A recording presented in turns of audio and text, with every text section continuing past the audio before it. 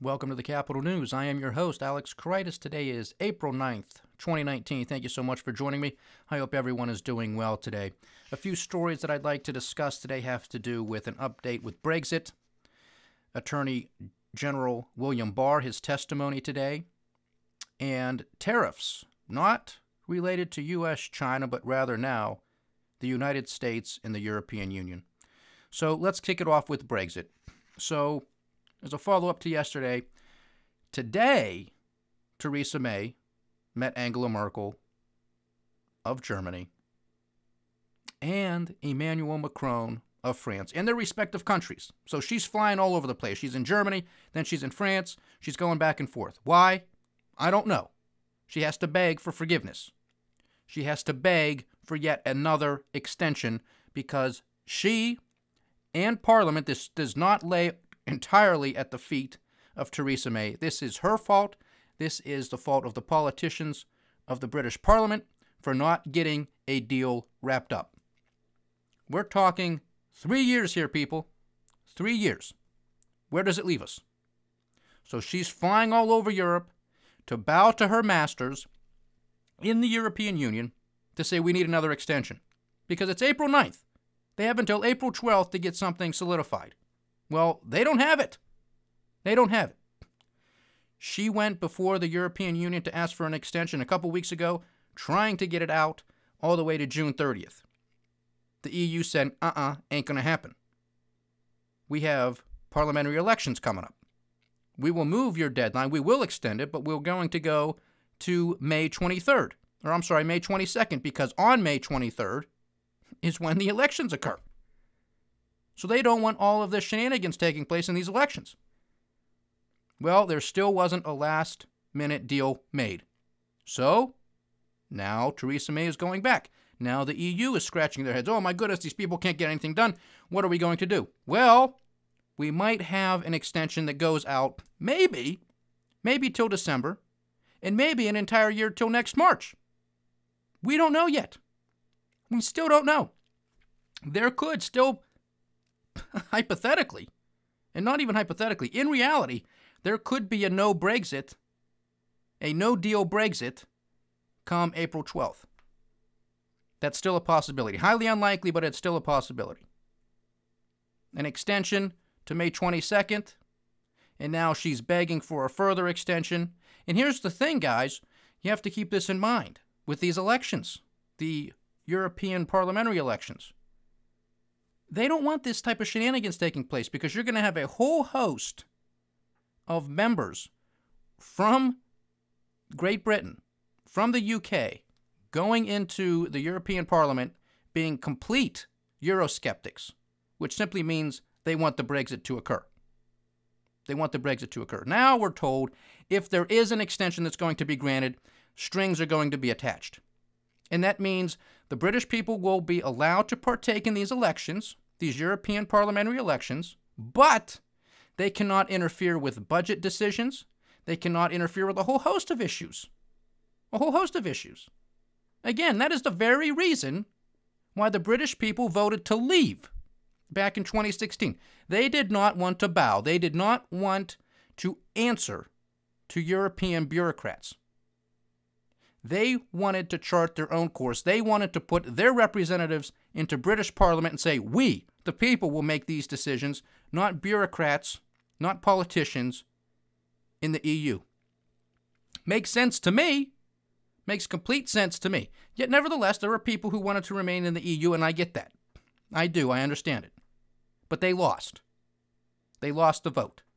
Now it's the duty. Now it's the obligation. It is incumbent upon the politicians of the UK to get this done. It doesn't have to be pretty. Nobody should have ever expected this to be pretty. It's a whole bunch of politicians getting together, or trying to get together to get a deal struck.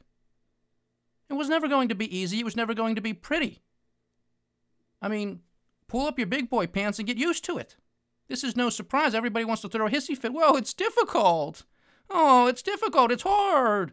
What are we going to do? So we got to vote again until the people vote the way we want, because you have to remember, most members of Parliament voted to remain. They didn't want the Brexit. So now you have a whole bunch of people who voted to remain negotiating a deal to leave. Conflict of interest, anybody? Maybe just a little bit. Maybe just a little bit. So what's going to happen? Nobody knows. Nobody honestly knows. All I know is if this thing gets put to a second referendum, or if this extension is truly another year, because if they give an extension out to another year, you know it's going to be another year. They're going to use the whole time. They're not going to get it done before then. They're going to wait till the whole time. Another general election in the UK. A whole host of other things is going to take place. Whole host of other things. Now, if any of that happens, I am praying and I am telling the people in the UK, you must revolt. You must revolt, because that is an insult to your vote. It is an insult to your voice. It is an insult to the institution of democracy. Things are hard. It's just how it is. That's life. Again, some perspective. You got through World War I, you got through World War II, you got through a whole host of other issues, politically, economically, domestically, internationally. You'll get through this. You want to continue trading with these people? You can continue trading with these people. You're a huge economy. You're a major economy. You are one of the, if not the largest financial centers in the entire world. People aren't just going to say, well, they're gone. Now we're not going to do any business with them. That's nonsense. It's a bunch of fear-mongering. That's all it is. Again, that's done. That's a coordinated effort because people in the European Union don't want this thing to go swimmingly well. They don't want it to happen. Because then everybody else is going to scratch their head and say, well, I'm giving all this money, I'm giving up my sovereignty to a whole bunch of bureaucrats and politicians in the European Union. They don't speak my language, they don't have my history, my culture at heart. You know, maybe we should leave. No, that's why they want this thing to be as bumpy as possible. This makes sense. Now, why Theresa May is flying all over God's creation is beyond me. She should be at home, 10 Downing Street, negotiating. Because remember, she's supposed to now, she's supposed to now be sitting down with Jeremy Corbyn of the Labour Party to get a deal done. Well, where's he? What's going on? Not that I'm advocating that he's going to solve this problem. In fact, I don't think he's going to at all. But that was the deal. Now you're supposed to sit down and get something, this grand plan. Well, you got 2 days to get it done. I don't think they're going to make it. The EU doesn't think they're going to make it. That's why they're saying, well, June 30th, if we go back to that, that's not going to be enough either. Now we might have to go to the end of December. Or we might have to go to March of 2020. That's where we are. Just leave. Just leave. For the sake of the will of the people, for the sake of the vote, just leave. I promise you, you will be fine. Will it be a little bumpy? Yeah, it will be. So is everything else. Everything else is bumpy. Is it always smooth sailing? No, it rarely ever is. So buckle up and get used to it. Just leave. Because all of this uncertainty, all of this lingering, it just prolongs the agony. That's all it does. Man up and get it done. Now, across the pond back to our side of things. We have the president now wanting to levy $11 billion worth of tariffs on food and wine from the European Union. Okay? Here's what he tweeted out earlier today. The World Trade Organization finds that the European Union's subsidies to Airbus has adversely impacted the United States, which will now put tariffs on $11 billion of EU products. The EU has taken advantage of the U.S. on trade for many years. It will soon stop. That's the tweet from President Donald Trump earlier today. Okay, look. All of this shenanigans back and forth with all of these subsidies. Who gets them? You know who gets subsidies in this country? A lot of people do. A lot of people get. Individuals get subsidies through wealth transfer payments, welfare, food stamps, a whole host of things, Medicare payments, Social Security, transfer payments. Farmers get subsidies. Big energy companies get subsidies. Boeing gets subsidies because Airbus is the big rival. They're the European rival. Basically, those are the two powerhouses in aerospace. Manufacturing airplanes is Airbus on the European side, Boeing here in the U.S. I mean, that's what it is. I mean, this is just a game. It's just back and forth. Everybody subsidizes everybody. Shouldn't happen. It's not the way it's supposed to work, but that's the world in which we live. So now, I think this is somewhat of a distraction, too. Not that you can't fight two trade wars on two separate fronts. You know, you definitely can. But things aren't going swimmingly well with U.S.-China trade talks. So now, don't look over there because things aren't going great. Look over here now to the U.S.-EU trade negotiations, because these bad boy tariffs have just been smacked on them. So how long is this going to wait until, well, now we got the negotiators at the table getting ready for a slick deal? How long is that going to be drawn out? Because which deal is going to be better, folks? Because we've been told for months now that the U.S.-China trade deal was going to be the best thing ever. It was going to be historic, remarkable, the best in history. Well, now we're going to be negotiating, I would assume, at some point here, a trade deal between the United States and the EU. So is that going to play second fiddle? Is that going to take back seat? Or is that going to be the best deal ever? I'm getting confused. Because you can really only have one best, right? I mean, that's sort of how that works. You know, is there going to be some other good deals? Maybe, maybe not. I don't know. But that's just the thing. It could be a distraction. It could be something that's rather serious. I don't think it's rather serious. This is just games that politicians are playing right now. This is just show us something shiny that's going to get our attention and distract us from what's really going on. In this instance, I really don't think that the U.S.-China trade talks are going that well. And remember, the Chinese have until 2025 to get into compliance. President Trump, even if he wins re-election, will not be president in 2025. So are the Chinese going to make good? I mean, they can just wade this thing out and say, well, now we got another sucker in there after the fact, and we're just going to walk all over him or her. Or we're going to go back to the drawing board, square one. I mean, what's going to be the enforcement mechanism? Who's really going to follow up on this? This is serious stuff. Have to pay attention to it. So I think this is ultimately a distraction. $11 billion in tariffs, and I'm sure we're going to hear the president say, now we're collecting billions and billions of dollars from the Europeans into the U.S. Treasury. Oh, aren't tariffs a wonderful thing? They can be from a negotiating standpoint, but so far we're not winning. We're not winning because you have data to look at. It's called trade data. And if you're winning, you would assume that those trade deficits would be shrinking, but they're not. They're some of the largest in the history of this country. So if we're winning, it doesn't feel like we're winning. It doesn't look like we're winning. And it doesn't look like there's any reversal taking place as we stand here today. Now, moving on, because I'm sure we'll have other topics to discuss on the tariffs, whether it's with U.S. and China, whether it's with the EU or some other country that gets thrown into the mix because, we have to distract everybody because everything isn't going as well as we originally thought. So, now to Attorney General William Barr and his testimony today. We do expect to have a redacted version of the Bob Mueller report to be released within a week. Within a week. Is that really going to be 7 days, 5 days? Who knows? We're talking government here. It could be 10 days. But I do imagine within 10 days, within a couple work weeks, it will be released. A redacted version.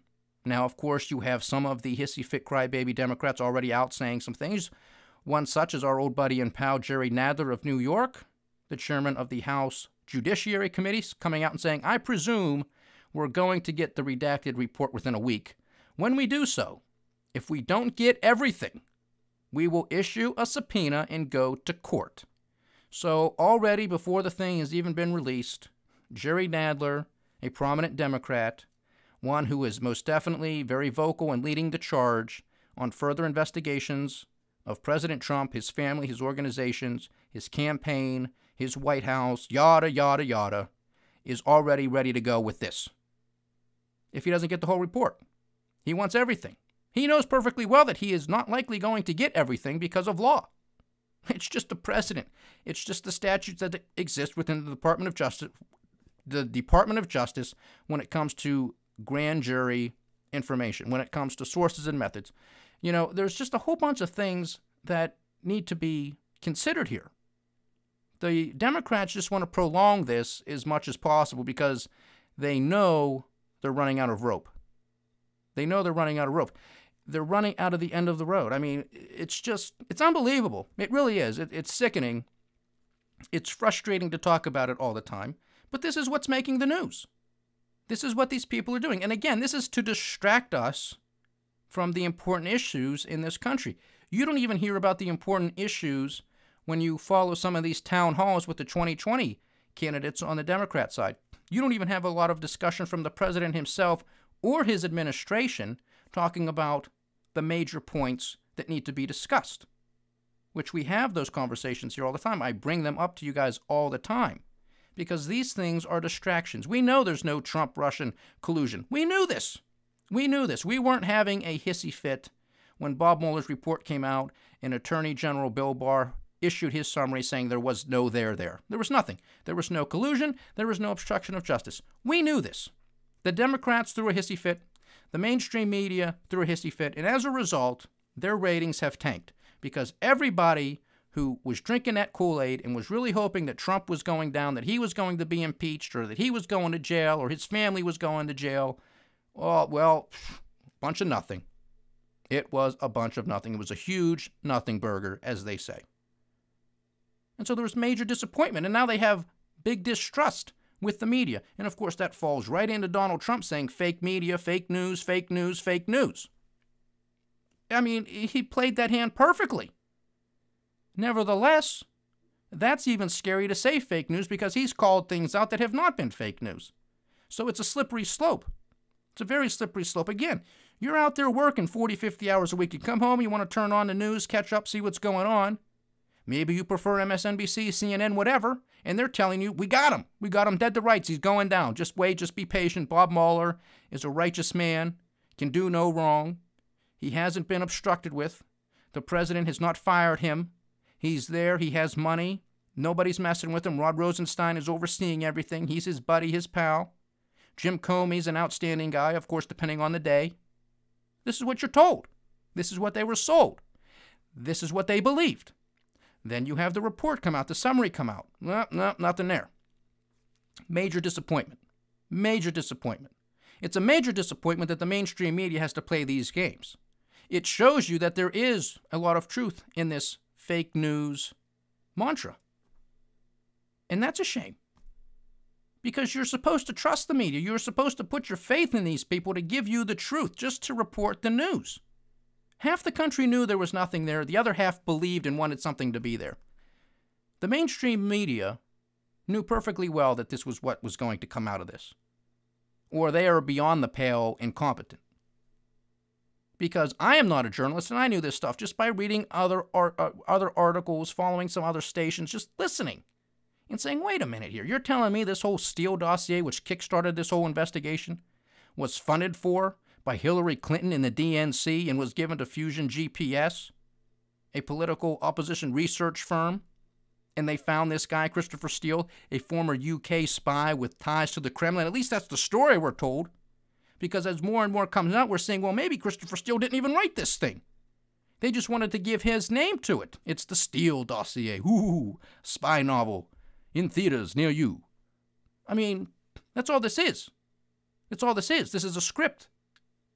Because more and more information comes out that maybe it was just Fusion GPS that wrote this Steele dossier, or the majority thereof. They just needed a guy in the middle for their plot. They needed a main star of this film.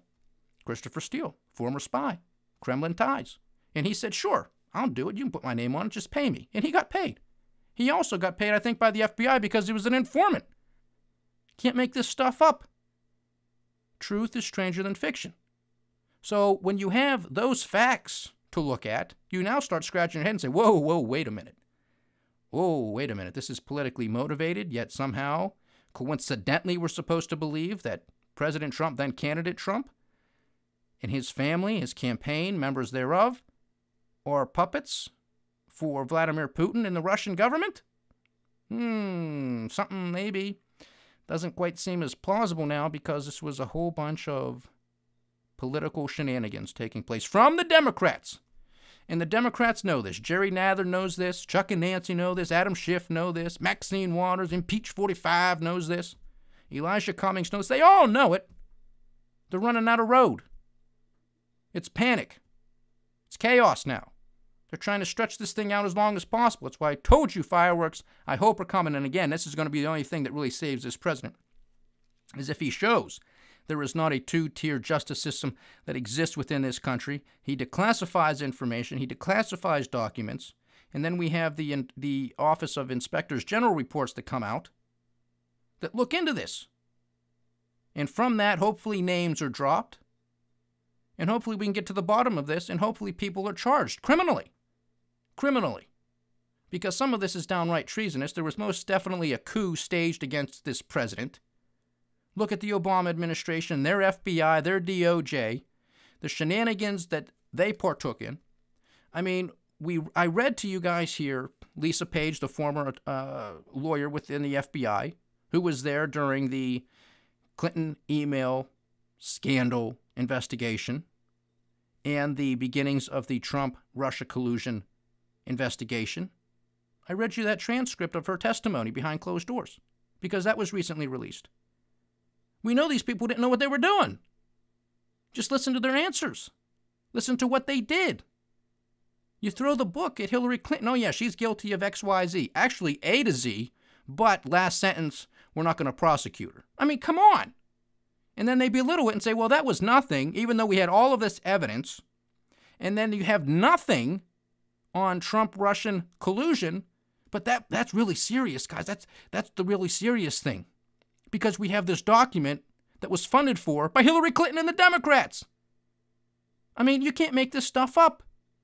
That's the reality of it. And now here's the sick thing that's going to happen. If it happens, and again, I hope it does, with the declassification of all of this information. Names I hope to be dropped by the inspectors general reports.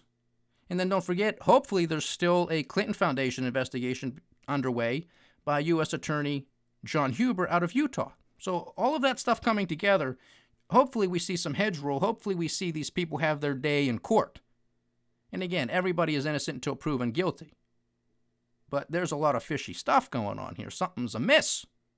Something is amiss. And if you're going to go after President Trump and a whole bunch of people associated with his companies and his campaign, well then, if justice is blind, then you have to go after against Hillary Clinton, Bill Clinton and the Clinton Foundation, and a whole host of other Democrats, the President Obama himself, and some of his closest advisors and members of his cabinet. I mean, this is what you have to do. Otherwise, there is a two-tier justice system. And that cannot stand in the United States of America. So that's where we are.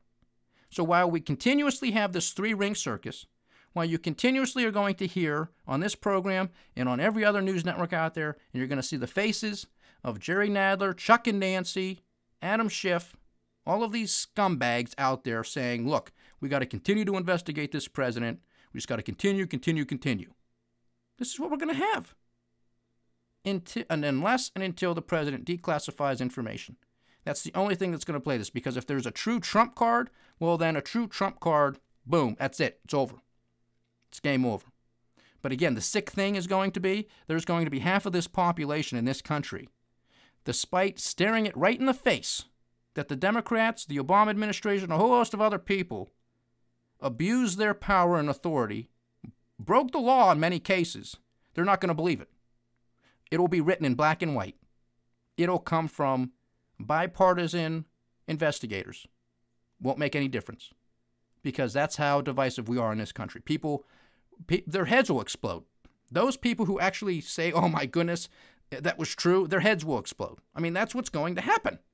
Because they're not going to see this coming. They're not ready for it. Because they've been listening to Anderson Cooper, Don Lemon, and Rachel Maddow, who've been saying, we got Trump. No, you don't. So now when it's going to do a jiu-jitsu move, it's going to be a 180, and now it's all the Democrats going down, their heads are going to explode. So we're going to have fireworks and heads exploding. I mean, this is unbelievable. This is the United States in 2019 and in 2020. Buckle up. Thank you so much for joining me today, ladies and gentlemen. It's been a pleasure having you. As always, please like, share, subscribe, get the word out. Leave your comments. I'd love to hear from you. This is the Capitol News. I am Alex Koritis. Godspeed.